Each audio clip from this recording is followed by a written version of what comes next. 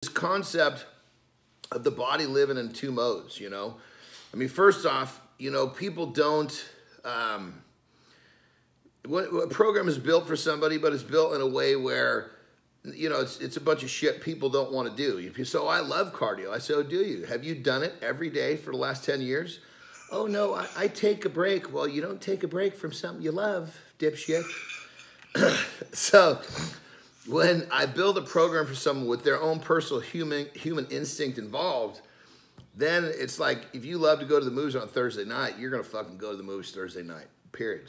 End of story. You don't want to go anymore? At some point, you say, fuck it, I'm not doing it. Well, that's what happens with people's programs. So that's the first element. The second element is that the body lives in two modes, and this is where it gets pretty crazy, brothers. It's like I'm getting so good at this process now for myself and actually teaching others. It's like, it's so much more than just changing someone's physique, because the rest of their bodies, you know, I'm not sitting here trying to sell life, but when the rest of their lives start to get easier, nobody's fucking complaining, you know? So basically, totally. So you got basically two different modes that the body lives in, okay? There's survive and there's thrive. 99% of people live in the mode of survive, which is ultimately a mode of conservation. The body, excuse me, my neck a little stiff there. So the body basically is in this conservation mode. So every time someone eats, a chunk of that's going to get slapped around their ass and their belly. The other chunk's going to burn real slow, hence the term conservation. Now, you can fucking spot these people a mile away. They're all over the place. They're overweight, or if they're in good shape, they have pockets of body fat that they can't get rid of because of their poor genetics, which is horse shit. They're always fucking having trouble getting up in the morning, hitting the snooze, looking for fucking energy drinks in the afternoon. A lot of times they're not even fucking very optimistic. You know, they see the bad before they see the good, because here again, they don't realize their whole existence is in a mode of survival. So here's the thing. Trying to get in shape is like taking trying to get in shape in the mode of in survival mode, or in conservation, is like taking a heavy fucking wheelbarrow and trying to push that motherfucker uphill, which you'll get to go, but as soon as you stop fucking pushing so hard, that motherfucker is going right back where it started, whether you like it or not. And it fucking breaks people's will. It's fucking debilitating. And after so many goes, people get that fucking wheel, pushes to the bottom of the hill. They're like, fuck this shit. I don't care. I'll be a fat fucker for the rest of my life. I'm not doing that again. Well, it's because the process that they're in, they don't really enjoy, and B, they're really in a battle they'll never win, because it's such a steep hill, and a heavy wheelbarrow is too heavy. That's basically someone trying to get in shape in the mode of survival. So most of these people that are doing shows, they have coaches that don't really understand this. So they start off in survival mode, conservation mode, their bodies are already conserving, then their fucking coaches crush them with more fucking exercise and less food, which puts the body deeper into the mode of survival. Okay, so I was already fucked up in the mode of survival. I was conserving like a motherfucker. Now I got to do twice the exercise, and you took fucking 25% of my food away? Fuck me. I better go deeper into this mode real fucking quick. Now that wheelbarrow got heavier, now you got fucking less energy to push it up the fucking hill. And it's a fucking vigorous circle. It's a spin cycle you can't get out of. Now, once you take the body to thrive, the other side of the fence, you don't see these people a lot. They're fucking full of energy. They're optimistic. They never carry body fat. Usually you're quite surprised how old they are. Sounds like I'm describing myself, yes, because I'm 47 years old.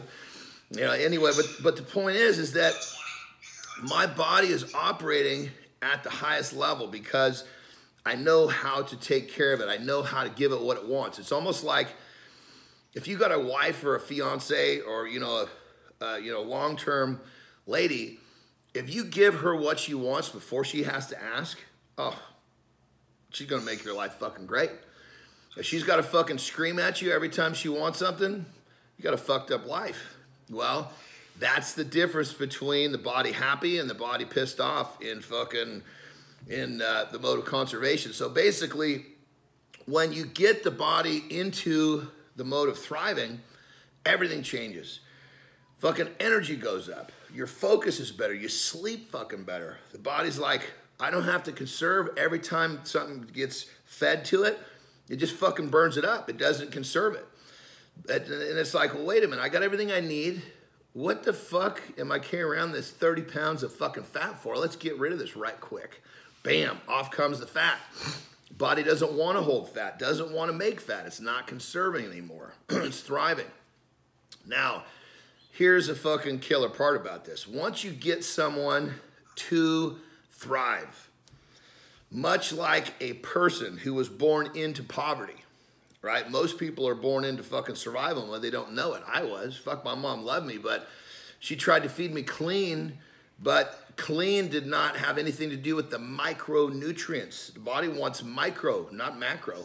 So anyway, once you basically, a person's born into poverty, he's been there for fucking 25 years, no fucking bed to sleep in. He's fucking dirty all the time. He's got a fucked up life. As far as he knows, that's the way it is. Doesn't know any different. He's heard and seen of it in magazines, but never thought he would experience it. And one day fucking somehow life changes, bam. He's in a good life. He's got a house. He's got a job. He's got money. He's got a fucking vehicle. Okay, about a week into this, he's like, holy shit, this is not a dream. This is not a weekend. About 3-4 weeks in, he takes ownership.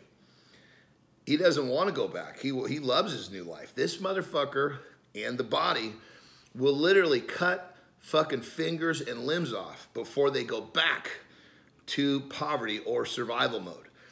The person doesn't want to go back to poverty. A body doesn't want to go back to being fucking scared to death for its existence.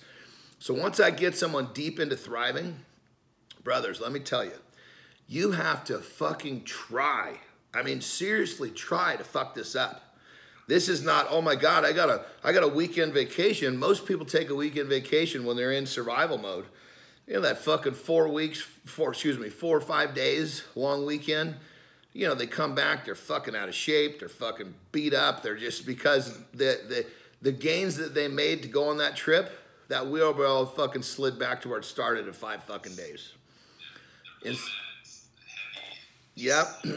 And with thriving, the body, much like that fucking guy, he will squat in that fucking house before he chooses to go back to poverty. The body's going to do the same thing. The body will squat in the mode of thriving before it's not going to choose to go back. You're going to have to really fuck it up. Now, this is all fucking great, and people hear me talk about this shit, but here's the thing. People don't understand. I mean, this is all great in theory. But how the fuck do you get somebody from survive to thrive?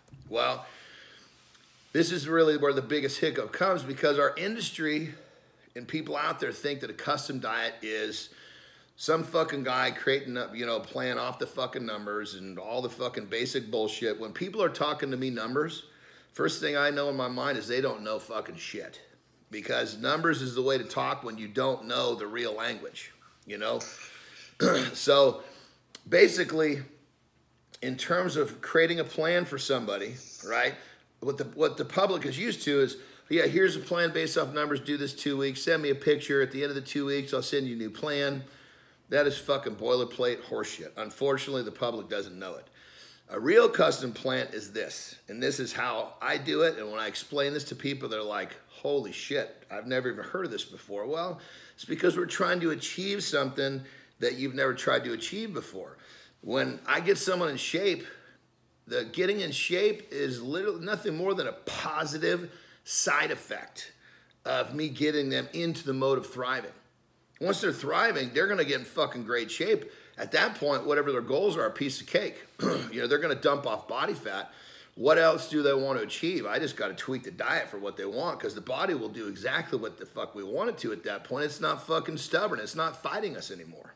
So, custom diet to make this program works is like this. First off, I don't fucking coach on email. There's no way I can convey this type of information in detail to somebody that's literally specific to them. Because when I coach on the telephone, I give someone a plan. It's, okay, here's your plan, and I'm on the telephone with them. This is not email. This is what you're going to do on day one of your diet. At the end of day one, you're going to see very clearly one of two things. I don't care which one it is. You text me, let me know, bam, I'm going to adjust at the end of day one. When I give them the adjustment, here's the adjustment. Now you're watching for this. As soon as you see this, let me know, bam, I'm going to adjust. So in that first week, I will adjust a lot of times 3 to 5 times in the first week, because every time the body gives me a signal, I've got to respond and give it back what it wants. That gets this holy shit. Every time I ask, I receive. Next thing you fucking know, the body's like, well, I guess I don't have to worry about conserving anymore. And all this fucking next thing, it's about 7 days in, sometimes 9, people start to feel this weird acceleration. And what I mean by that is shit happening they've never really felt happen before. You know, they got more energy. They're eating all the time. Never, ever be hungry. Number one rule, fucking jam down someone's throat. You can't, being hungry tells the body it's time to conserve, okay? Now, I can't get someone in this shape eating pizza. My apologies. But so when I adjust like that, it basically gets the body on cue that it's going to get what it wants. Once I get it into the mode of thriving, fuck, everything changes. And that's where, you know, people lately especially have seen some of the, because I've been actually taking a lot more of my clients' feedback and posting it so people can see it doesn't have to be so fucking difficult to reach your goals. Everybody has these preconceived ideas. And it's like even about doing a show. I mean, don't get me wrong, it's not easy. But it doesn't have to be this fucking destroy your life. The wife left home. Your fucking kids won't talk to you. You lost your fucking job scenario like most people go through. Most people do a show, they got to spend 2 months fucking cleaning up their life. You know? It's a drastic lifestyle change. Yes, as to where with what I'm talking about, your body doesn't carry much body fat. So it's to actually get it to do what we want. Of course, it's a challenge, but it's not this, like you said, it's not these two completely different things. I'm going to teach a lifestyle. Someone feels good, they're happy, they're loving what they're doing, and they're staying in great shape. It's not difficult to go to a show from that condition. And it's not a condition that you live just for the summer. It's a way of thinking. It's a way of eating. It's a lifestyle. Diet, you go back in the beginning, has that word does not mean anything to do with food. It has to do with lifestyle. So when I teach someone a lifestyle to get them into the mode of thriving, fellas, I'm telling you, this literally, of all the things that I feel that I have done in my career, whether it be athletically, coaching people, whatever, business, I feel like this whole system that I am basically unhatched and bringing to the people very, very smoothly and simply now has been probably the most powerful thing. People on this system, it changes their life, period.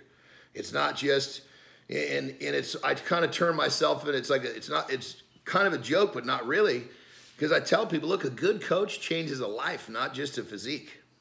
And when you help someone rebuild the way they think, the way they go about life, and it changes their life, that's the fucking shit right there. So anyway, I've been fucking just jacked up. I'm 2 weeks away from a competition. Do I look like I'm fucking 2 weeks away from a I mean, I look like this, but I'm saying, I'm not all fucked up. I'm not sitting here, you know, tweaking out. It's because I'm not in fucking living in survival mode, you know? It's interesting you brought that up because it's almost like you're coaching the mental aspect of it as well. Like Yes. The driving aspect is major. A lot of people kind of neglect that. Like when you're happy, you're in a better mood. You're more apt to do things that are better for you in the long run. 100%. The difference between someone's mindset in thriving or surviving is fucking stark. That person that's in survival mode, he always sees the glass as half empty. The person that's thriving is like, fuck, that motherfucker's half full. Yeah, this is a good day, you know? And you're totally correct. You know, unfortunately, so many people get left with you know, trying to learn how to make a better way for themselves with a bunch of copied and pasted and email bullshit, and it's not that not that easy, you know. Well, there's such a connection to it. Like, and I was interested to see, like, because sometimes, like, you just meet somebody and they're just, like, super negative, like, talking about, like, everything is just, like, fuck this, like, fuck that, like, just negative. And, like, like, obviously they're super unhappy with how things are going in their life. Like, do you find that, like, you're able to kind of help those people change, or is that, like, or do you find some people that are just, like, just negative or else? Well, that's a great question, brother. And what the thing comes down to is, I always make the joke about a month, maybe 6 weeks in, when people are like, I mean, they're like, my honeydew list is already done for the year. Normally, it's not done until July, right? And when I start to hear stuff like this, like, God, you know, my kids are eating better now too. I said, look, I wasn't trying to sell you life, but life gets this changes your life. You came to me to change your look and how you feel. The positive side effects are, like I said, I'm changing your lifestyle, changing your mode. The positive side effect is getting in shape. The most important shit is actually changing the mode, which that's what changes your life and all the shit around you. You know, your family will start eating better. You know, you're just everything. When you're more optimistic and when you get shit more done and you take care of the people around you, it makes a better environment for all. Yeah, 100%. Just total body and mind wellness. I do, brother. I say it's like a higher level of consciousness. It really is, because you think back to what you used to feel like, what you used to do, how about you used to do things. Like, what the fuck was I doing?